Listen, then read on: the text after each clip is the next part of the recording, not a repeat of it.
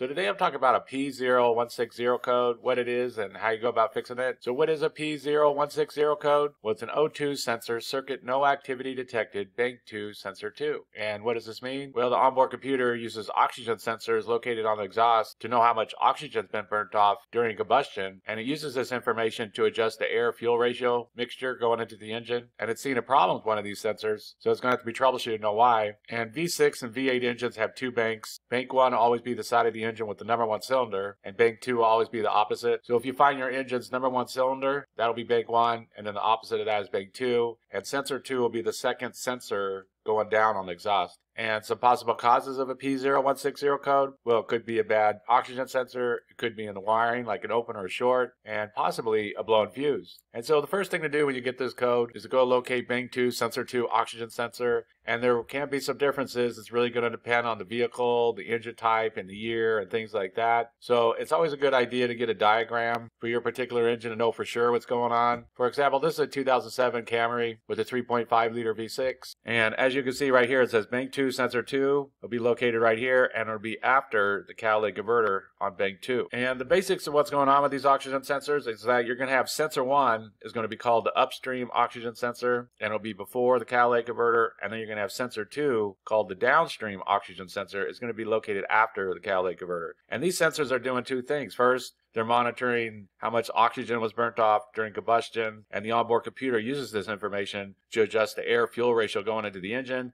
And then second, they also have heater elements inside of there that monitor the catalytic converter. Since when the catalytic converter starts to heat up, it's a symptom that it's failing, and so they're monitoring for this. So they're doing two things. So sometimes it's called a heated sensor, and then sometimes it's called an AF or air-fuel ratio sensor, and then sometimes it's called an oxygen sensor. And the one with the bank 2 is going to be called the downstream oxygen sensor. And so once you locate the bank 2, sensor 2 oxygen sensor, the next thing to do is to check out the wiring real good and be sure everything's connected. And just keep in mind that if anything's wrong with the wiring, bad connection, open, short, anything like this is going to cause the same symptoms as a bad sensor. So just check that out. Be sure that all looks good. Also keep in mind that these are going to be on a fuse. There'll be a fuse box inside the engine compartment, and there'll be a fuse inside there for these. Sometimes it can be labeled kind of vague and can be kind of hard to find, and then sometimes they're easy to find. It's really going to vary on the manufacturer and things like this. For example, here's a 2005 Toyota Tacoma, and right here it says AF heater. That would be the fuse for the oxygen sensors. And this particular one also has a relay. It's labeled right here, AF heater, which some vehicles don't have a relay and some do. But basically, if anything happened with this fuse, then that would cause an issue. So that's something to keep in mind. And so if you check that all out and that all looks good, there's no problems in the wiring, there's no blown fuse or anything like that, then very likely that sensor has just failed and just needs to be replaced. You can test it if you want to. There's some good YouTube videos on that. So you can go about testing it if you want to first before you replace it. One thing to keep in mind with these is that they sometimes require a special tool to remove to get back in and get around that wire and things like this. It's really going to vary. With sensor 2, you usually don't need that special tool. It's usually out in the open, but sometimes it can be recessed into the exhaust. But that's usually sensor 1. Usually sensor 2, you don't need it. But it could be a good idea to go take a look at it and be sure that you got the tools to remove it, because sometimes you do need this special tool to get around that wire and to get it back in.